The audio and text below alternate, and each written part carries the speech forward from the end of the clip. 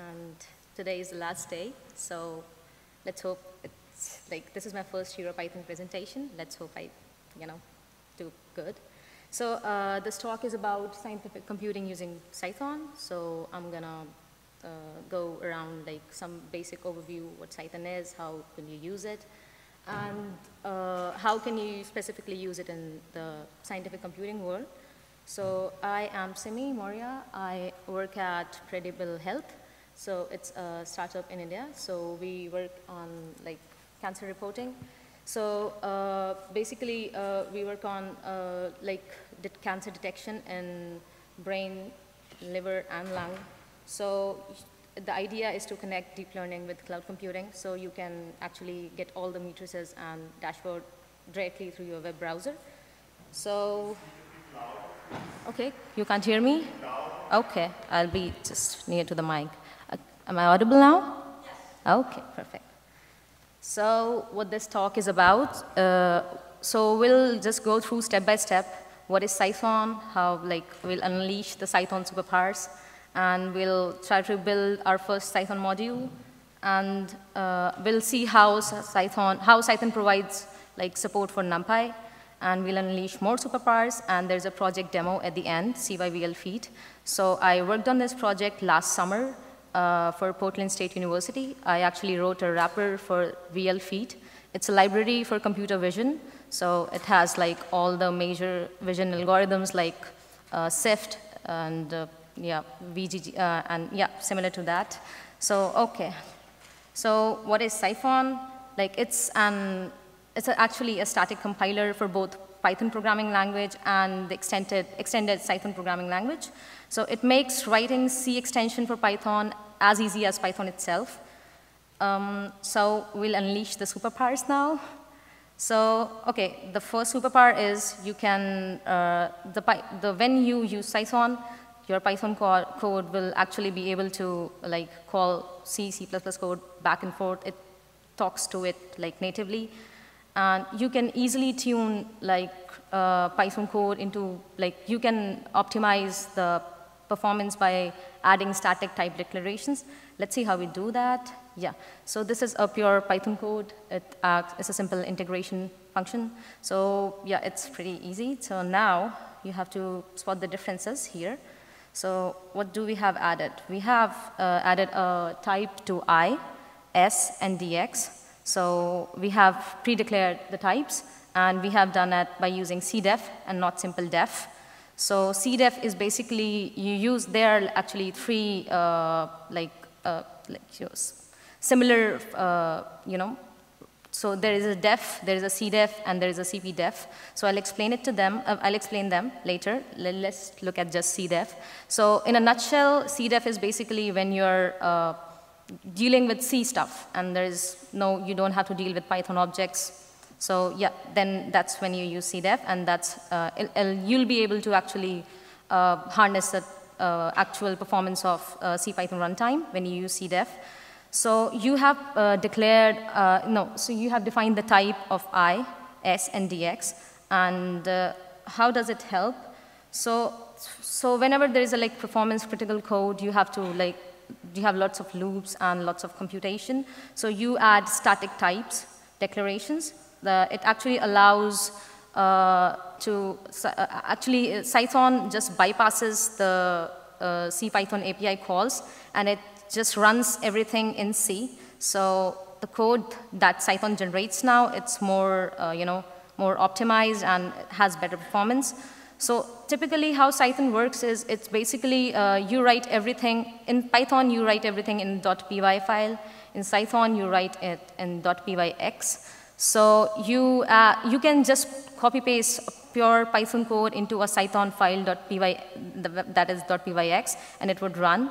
So this won't give you really good speed up, but you can do that. If you want more optimization, you can actually include types, just as we did here. So just copying this particular code in .pyx gives 35% speed improvement. So, and yeah, by adding some static types, it's actually speed is 4 times as compared to the core Python. So yeah, I talked about def, cdef, and cpdef. Let's look them in detail. Def is basically, yeah, it's Python. So it is called directly from Python, and it takes Python objects arguments, and it returns a Python object. So there is no, you don't have to deal with C anywhere. So yeah, and cdef, it's basically C. So where Cython functions, like you intend them to be like pure C functions, you want actual C performance, you use cdef, but you have to be very careful. You cannot when you are using cdef, you should, like that particular patch should not deal with any Python object. So that you might run into a problem if you do that. So the generated code, so when you compile a .py, Cython file, it generates a .c, and then it it gets converted to .so, which is a shared object. So in Linux, and then you can directly import that SO in the Python session by doing an import, simple import. We'll come to that too. So cpdef, it's basically both def and cdef. So there's a trick here. It actually recognizes both Python and C code. So when there is a C code, it recognizes, okay, it's C code. It can actually do some early binding. And when you're dealing with Python objects, so it uses dynamic binding, and yeah, it's kind of gets slow. So it's like Python then too. So yeah, it can directly import C, C++ libraries using C import. So you can just do C import, libc something. You can directly import. I'll show you an example later. So yeah, you can actually integrate with existing C, C++ code. So you have, say you have a library in C, and you want to use it, like you want to create a Python interface for that library. You can do that by using Cython. We'll look into that too, and just, unleashing all the superpowers. So yeah. Okay, so where's the magic? Like, how does Cython do, what's so special about it? So the main feature in Cython is the optional static type declarations. You don't have to declare them every time. They are optional. So the source code gets converted into optimized C, C++ code. And this allows very fast program execution with programmer productivity, since you are using a Python-like syntax. So what's the motivation behind using Cython? So this is a really cool diagram I borrowed from Advanced Python Summer School. It happened in 2012. So there's ease of use on y-axis, and there's a speed on x-axis. So speed, when you're using low-level languages like Fortran or something, so they give you speed, and with Python you get ease of use. You want to find somewhere like a middle way out. So that's where Cython exists. So okay, let's get to the code directly. So first one is Python core, second one is C, C++, or C, yeah. So third one is, Cython version. So there's just few differences when you compare the Python and Cython code. There's one cdef. This gives 80% speedx, and when you compare it to Python, native Python code. So this is a really sloppy function that I wrote. You can add few more optimizations. We'll come to that slowly. So Cython, where is it used? So there are many big projects which use Cython. One is NumPy. You might have heard of NumPy. And there is an AstroPy as well. It's not in the example, but yeah, it does. And yeah, it's like coding in C and Python at the same time. Okay, we'll come to the use cases slowly. Am I going too fast? Just let me know if I am. Yeah, okay, thank you so much. So library wrapping. I have said enough, again and again, that you can wrap libraries. So for example, I'll give you an example. So in C, when you're writing something in C, you have the structure is you have a .c and .h. In Cython, you have .pyx and .pxd, the analogous files for those. And let's see how we can do that. Okay.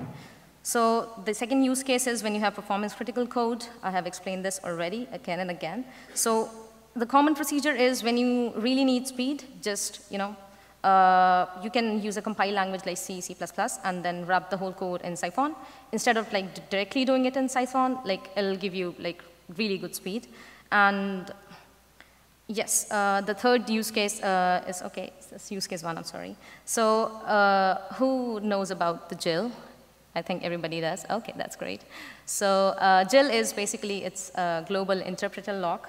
So it's, what it does, it's kind of like when the lock is acquired, it limits the thread performance. You won't be actually, even if you're running your program on like a multi-core CPU, it won't be able to like harness the power, the total power. So yeah, so there's a solution that Cython provides to break out of the GIL wherever required. So let's see. So these are the unwritten rules of Python. You don't talk about GIL. You do not, and seriously, don't even mention the GIL. So let's get into an example. So this is a really, this is a small function which actually keeps a CPU busy. So it does a lot of computation again and again. So it takes 6.7 seconds to run on like my laptop. This is a sequential one. There are no threads involved. This is a really simple function. Now let's consider the threaded version. And yeah, there are 2 threads, and it takes 11.1 seconds. And this is not what you expect, right? So what happened? What happened here? Okay, so what happens is when you run it on a multi-core CPU and multi-core processor, you actually expect the script to run like nearly half time, or at least in the equal time as of the sequential version, but it's not happening.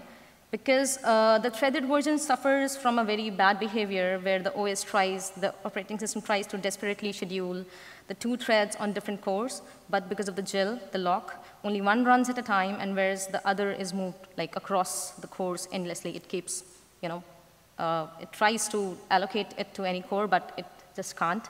So that's how it takes so much time. So what's the solution? Cython provides a really good context manager. It's known as with no GIL. So the catch is like you can use it when it does not touch any Python object. So let's see how we can use it. So this is a function, the implementation of the same function. It has different computation. It's like a bit more time taking. So yeah, so you have this with no GIL, and you can see in the busy _ sleep _ no GIL. So we use this context manager with no GIL. So now you can see the last function. It's implemented in like pure C because you're using CDEF everywhere. You're declaring all the types. So it's not Python. It's almost C. So the performance is actually increased so much, a lot. So let's see. Yeah, you can actually, you can use Jupyter notebooks to get these yellow. This is actually, when you use Cython, like when you compile it using like a -a flag, it creates this is like yellow lines. The more yellow it is, the more Python interaction is happening. So you can see in line number 10, there is almost no Python interaction because, yeah, you have declared everything. So this is like super fast. And the number 1 and number 2 are equally yellow, so they are dealing with Python objects somewhere. Yeah, actually they are, that's why. So one tip that you can take is you can decrease the yellowness of these lines if you want to optimize your code. So that's one of your, if you want to optimize, just use the -a flag and get these results and see where you can actually there is a need for optimization. So yeah, we'll build a really small program. So I have told you, there's a pyx file, and it gets converted to .c. And then .c is converted to .so or .pyd on Windows. And you can import it directly into a Python session. Let's see. You can import it, you can build using different methods. You can use destutils. You can use piximport, and it's really cool tool, but you don't want to use it on production. I don't know. We don't use it. third is Jupyter Notebook. Yeah, it's the most common way, that's the way I use it. So yeah, this is a simple hello world script. So you have a simple, this is actually Python. You can, as I told you, you can copy paste into a Cython file and you can, it will run. So there's a line, from cython.bil import cythonize. It does all the work for you. It's like if you want to import it into the Python session, the cythonize does all the work for you. So you use like extension module is equal to cythonize, and that's where you're using your Cython file, that.pyx. So yeah, and when you use this -- in place, what it does, it creates a .so file in your current directory, so you can directly import it from there, and it would work. So yeah, congratulations, you have built your first Cython, module. Yeah, next, yeah, you can use piximport as well if you don't want to go through all that procedure of like writing a distutils and everything. You can just have a .pyx file somewhere, and you can just use piximport and import hello, and it would work. So it's a really easy way to do that. Okay, so what are the conclusions that we drive? Naive Cython means when you just paste the Python code into the Cython file. So it does speed up things, but it's not, you probably don't just, you didn't opt for Cython to just get a like 1.8x increase. And so you probably might want to tweak it more. So you can optimize Cython is where you have type declarations, where you are actually dealing with cdef and other modifications. So cpdef gives a really good improvement over def, but cdef is where actual power is. So it's really valuable, but you have to be very careful when you're using it.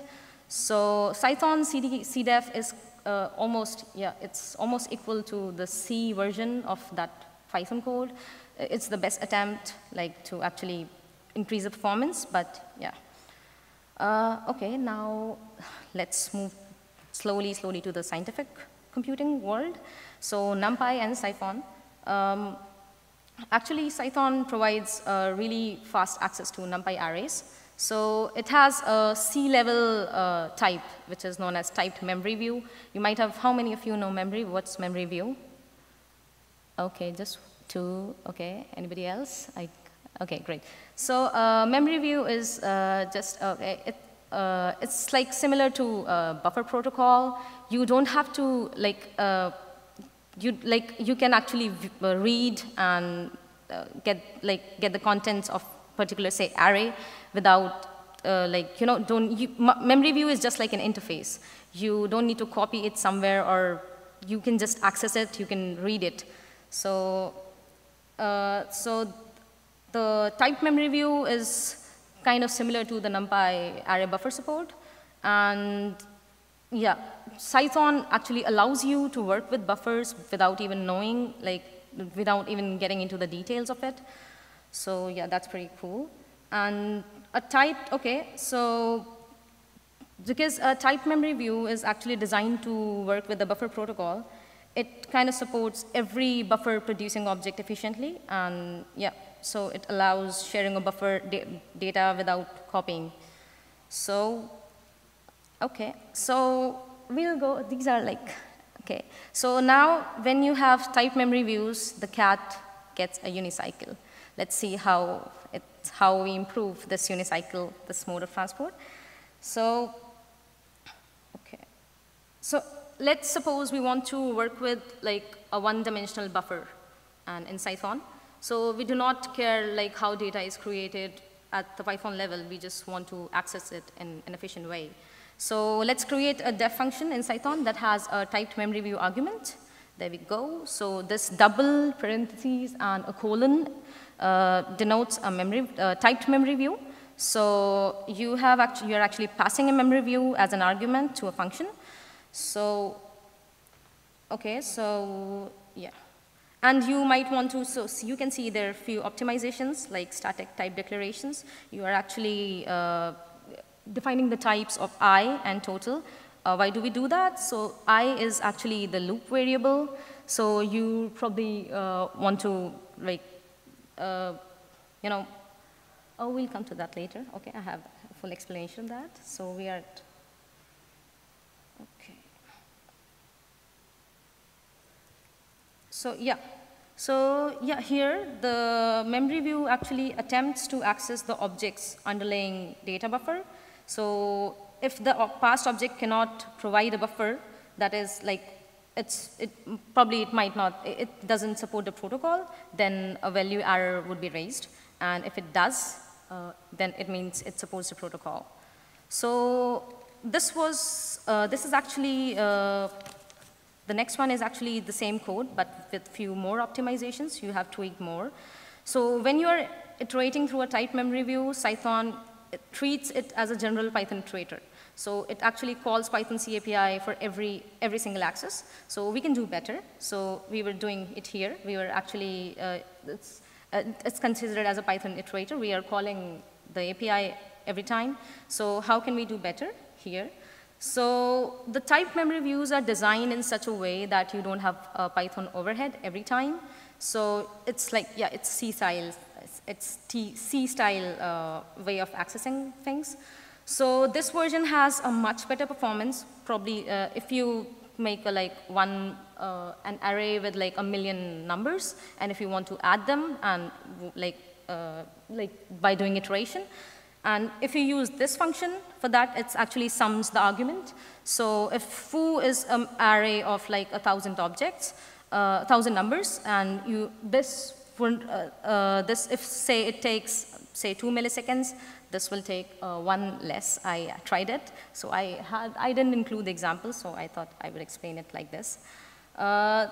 There's one more thing. The Cython, actually, in this case, Cython generates a code that bypasses this Python C API calls and like indexes into the underlying buffer directly. So this is the source of our large speed up, but we can still do better always. So optimization never stops. It's a never-ending process. I learned it from Andrew. I attended his workshop yesterday, so no, day before yesterday. So yeah. Okay, so now when you have this kind of speed up, our cat gets a good bicycle and it can do gymnastics. So yeah, it's a bit better improvement now. You can do a lot. You can actually increase the performance but you have to trade the safety. Let's see how. So every time we access our memory view, Cython checks that the index is in bounds. So if it's out of bounds, Cython raises an index error. Also, the Cython allows us to index into memory views with negative indices. So just like the Python list, the index wraparound. So in our foo function here, yeah, we iterate through a memory view once, and we do not do anything fancy. It's just a rather simple thing. So we know, here we know ahead of time that we never going to index, we never index with an out of bounds or negative index condition. So we can actually instruct Cython to turn off these bounce check for better performance. So to do so, we use the Cython special module with the bounce check and wraparound compiler directives. So I have modified the code here. Yeah. So it's the same foo function. And now we have we have the original definition, but we have a new block or context manager here, which actually turns off the bounds and wraparound checking when we are accessing our memory view. The result is really small performance improvement, but better efficient code generation. It is up to us that we ensure that index doesn't go out of bounds. If it does, if you use negative indexes, so you could lead into a segmentation fault. Yeah.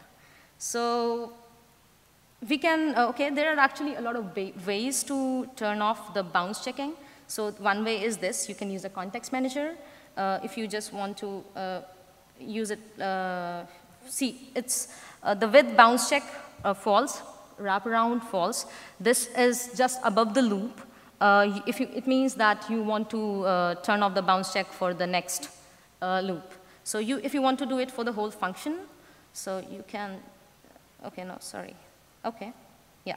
this was it. So if you want to do it for the whole function, you can use this another, actually you can use a decorator.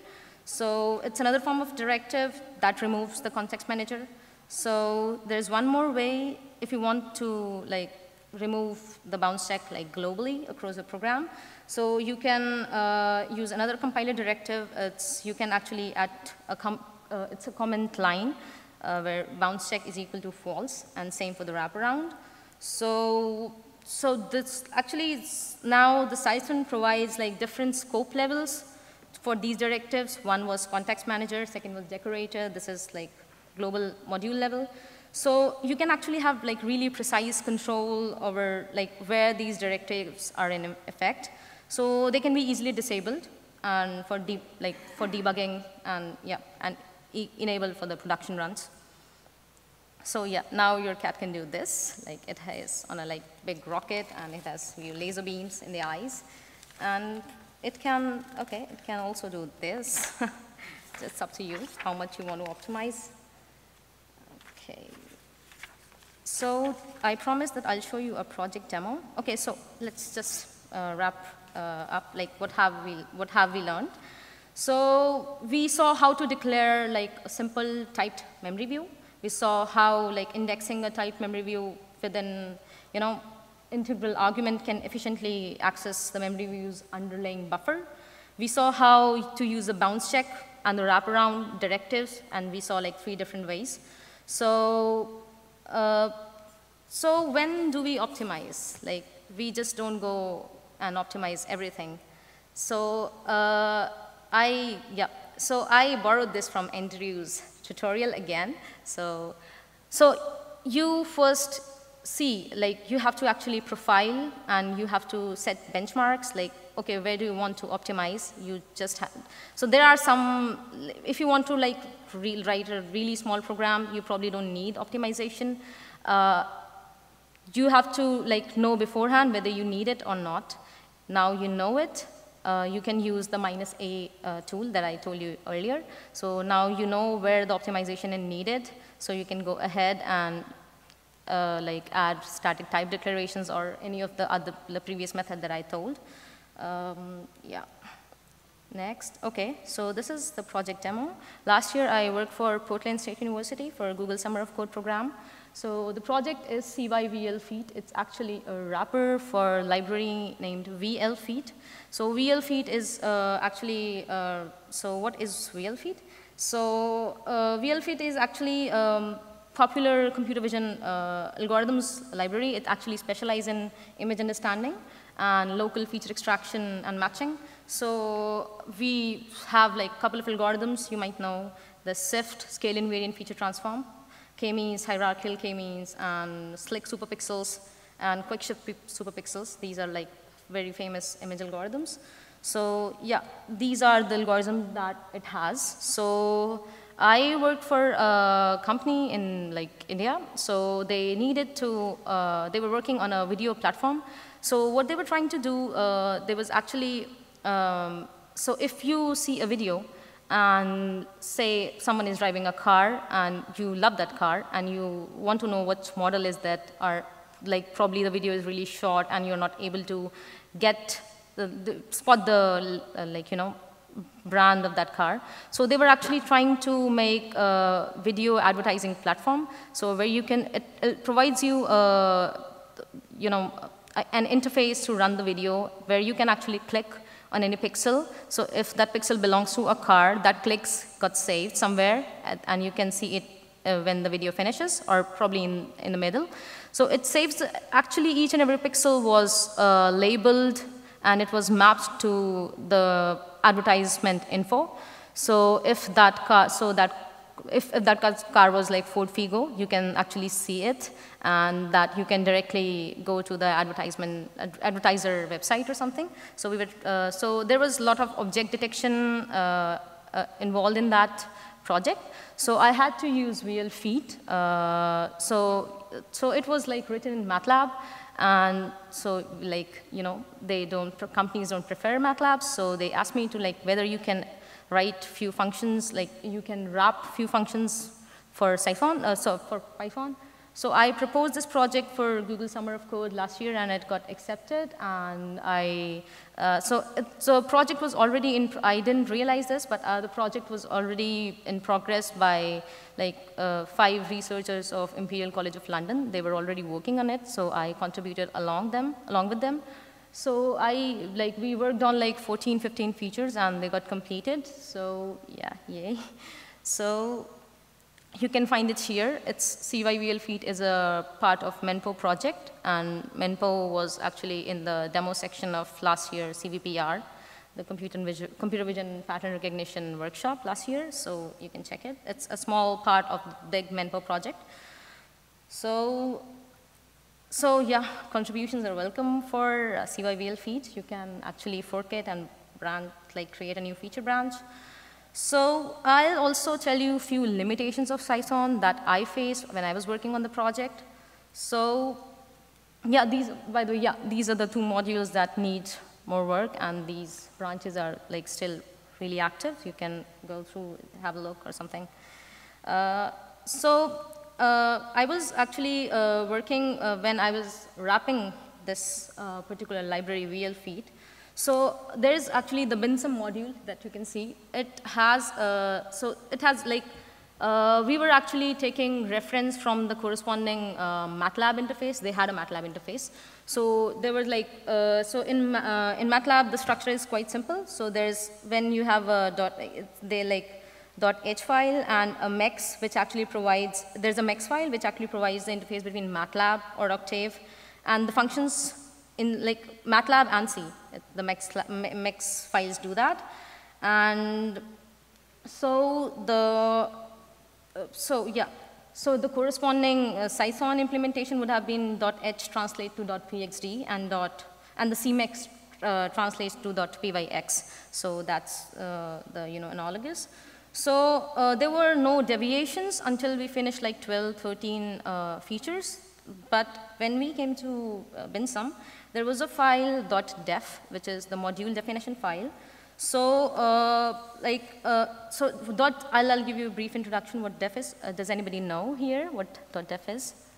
Okay, it's okay. So in Windows, .def describes what functions are going to be exported from the DLL. So unlike in GCC Linux, where every symbol gets exported by default, so you have to tell, in Windows, you have to tell the compiler what functions to export. So the standard way of doing it is to write .def files. So at that time, I didn't know how to wrap this def file in Cython, what's the analogous. It wasn't documented anywhere. So yeah, I asked, it's on Stack Overflow, that's the normal way of doing. So yeah, I still can't figure it out. If somebody knows, you can just talk to me later. So this is the one limitation that I faced with Cython. And there's one more limitation in Python 3, they have removed the nested tuple argument unpacking. So yeah, Cython also doesn't support that. So it's a recent removal. The slides are here if you want to download it or something. And thank you. Yeah, I finished it really early. Okay. Okay. So any questions or something? We have time for a lot of questions. Okay. Thank you so much. It's a great talk, and well, personally, I'm going to rate it highly. Okay. Yes. I have a question. Do you have any examples of importing or referencing external libraries from Cython? Yes. I do have. Okay, let's go. Here we have. So you see this one? Can you see it? C import libc.math. So you can directly import the library and see. Okay, there's an example of -a as well. So here it generates. Okay, you can actually click on it. Yeah. So this is the C code that it generates. So yeah, you should be able to read it if you want to optimize it. So yeah, it takes some time. So it's number 4 is a bit less yellow since it deals with the direct C library that is imported directly from C. So yeah, it's It's a really small, yeah. And that number 3, it deals with Python, the def. So here, it's a bit longer. Yeah. Is it clear? Correct. Any more questions? Anything else? Okay. Thank you so much. Okay. Give her a big hand. Do you have?